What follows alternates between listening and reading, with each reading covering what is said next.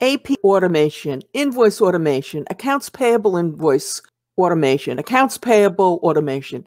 What's the difference? It's enough to make your head spin. Stick around while I try and explain the differences. Welcome to Accounts Payable Soundbites, the program where we share tips and explain simple and complex accounts payable issues in short, concise soundbites. So we started off with invoice automation, which was exactly what it sounded like, automating the processing of an invoice. Then we had accounts payable automation, and that typically included the whole piece, not only the invoice processing, but the payment piece as well, and sometimes, but not always, the master vendor file. So it's not clear.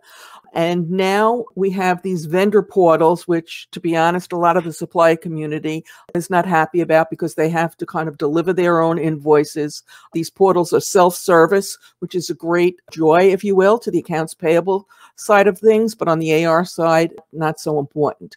So a whole bunch of different products going after the same market, all of which have different components. And you can't just assume because something says invoice automation or accounts payable automation that you know what it is.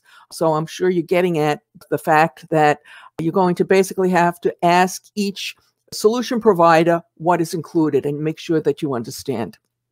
Now, before I discuss one really important issue that we all need to be aware of before purchasing an automation solution, regardless of which type it is, I would like to invite you to subscribe to this channel and hit that bell at the top to be notified of new videos, which we post 2 or 3 times a week.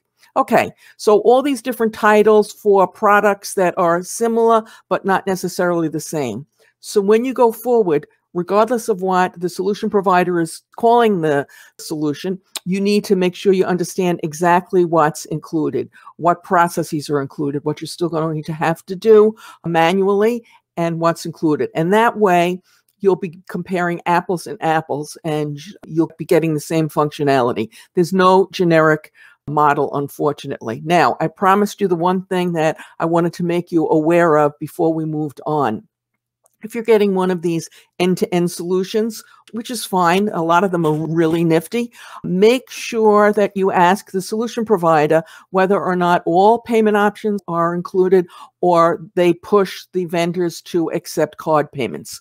Because if card payments are the preferred solution and there's a big push towards it, you may find that you have some very unhappy suppliers. And of course, that's not the outcome that you were hoping for. So just focus on, yes, it includes the payment piece, and does it include checks, ACH, wire transfers, whatever you're interested in, or is it simply just a card solution? By the way, if you like this episode, you might also like our episode on invoice automation surprises.